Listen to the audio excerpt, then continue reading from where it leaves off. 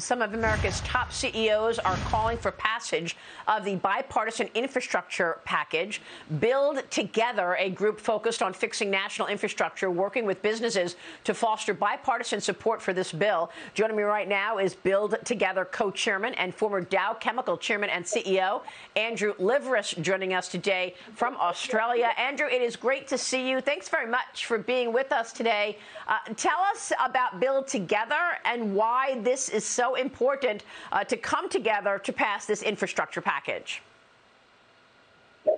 Thank you, Maria. Nice to be with you as well. I would say to you, when President Biden was elected, not long after, Dennis Meal, the former chairman of U.S. Corrugated, who I knew very well for many years, called me and said, hey, you've worked for two presidents, President Obama, President Trump.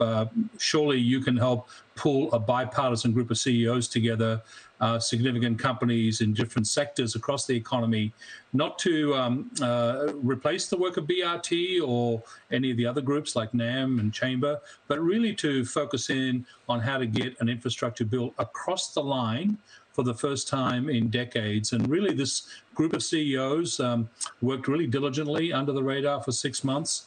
We talked to both sides of the aisle. We focused on the Senate.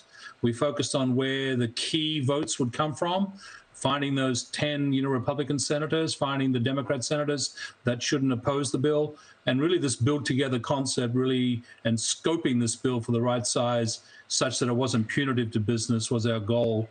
And frankly, I've been very surprised at how much listening we got. The White House listened, the senators listened, both sides of the aisle listened, and we've come out now with this very public statement saying, let's get this over the line.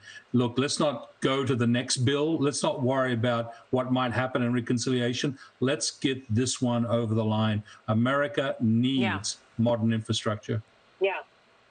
Yeah, and I think there's real agreement on both sides of the aisle that we need to see infrastructure updated in this country for sure. But what about politicians tying it to that reconciliation package? Look, Andrew, you've run major businesses, global businesses. You've run a balance sheet. You understand debt and the impact of debt. Another $3.5 trillion, taking debt to $29 trillion in the United States. What kind of an impact? At some point, doesn't that actually come back to roost? Of course. And, look, Mitch McConnell is staying very quiet and letting the senators go and vote on this one, but obviously also oppose reconciliation later. This is, Maria, the term policy, not politics, needs to enter our vernacular. I know that's been hard in a divided country with a divided, executive branch and Congress for so long. We've all sort of gotten used to it. But I was CEO during the time when it was less divided, and trying to find a way to get the right policy in this framework across the line in a bipartisan way. And then, of course, when this other notion comes, the one you've just raised, massive spending, massive debt, raising taxes, then let's go work on that and figure out that that shouldn't happen, that some other thing should happen. But let's get this one over the line. It'll send such a strong signal to business and, frankly, to society. Better roads, better rails, bridges. Let's get some broadband fixing. Let's get the clean infrastructure. This is pro-renewable standards, pro-clean energy, and it's not punitive to business. That's why business should stand up and support this package.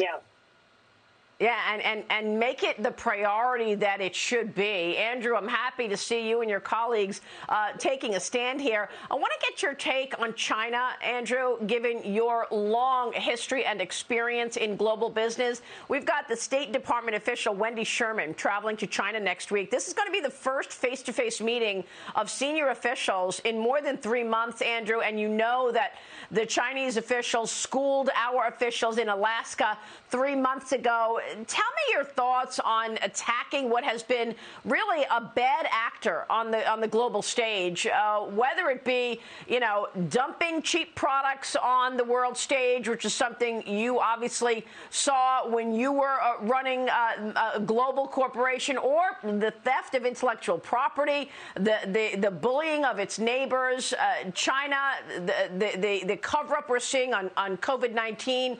What kind of approach needs to be done to take on China's bad behavior, in your view? Yeah, your question hits the one major threat to a global economic recovery that's out there, which is we have tailwinds, let's call it the post-pandemic world, even with the Delta variant. The U.S. economy, the Chinese economy, the Asian economies are all coming back. And, it's not roaring back, but it's all coming back. And, people are feeling very good, except for this risk. And this particular risk, the saber rattling that's occurred on both sides, is actually a doubling down of something that's been developing for a couple of decades. I mean, China's now gotten to a point where it has its own technology, where it has claim to many of the modern things that it needed before from America. And in fact, this special trade advisory that was put on, a China advisory by the administration for Xinjiang, is an indicator that actually, frankly, we ought to start watching, what goes on inside of China in terms of standards. So I've never seen it as bad as this, Maria. I mean, I've been going to China since the 70s. Guess I'm aging myself here. But as CEO, I went to, over the 15, 20 years I was around as CEO. I mean, I went there a lot, and we always found a way to bridge the divide. I'm really concerned now that we may not find our way, that we are actually creating two circles of global business, one very centered on the United States and one very centered on China. And countries are going to have to choose their supply chains. I am pro onshoring supply chains and minimizing risks such as semiconductors and other critical things like critical minerals, batteries, you name it. The United States needs to get self-sufficient in many of these critical industries because we cannot count on the China supply chain. Doesn't mean we don't make transactional relationships occur. I think you can have transactional relationships based on need, but you better have diversification as part of your risk mitigation strategies. Yeah, it's an important point to make in the face of really this uncertainty around this growing power. Andrew, it's good to see you. Please come back soon. Thanks very much for joining me this morning.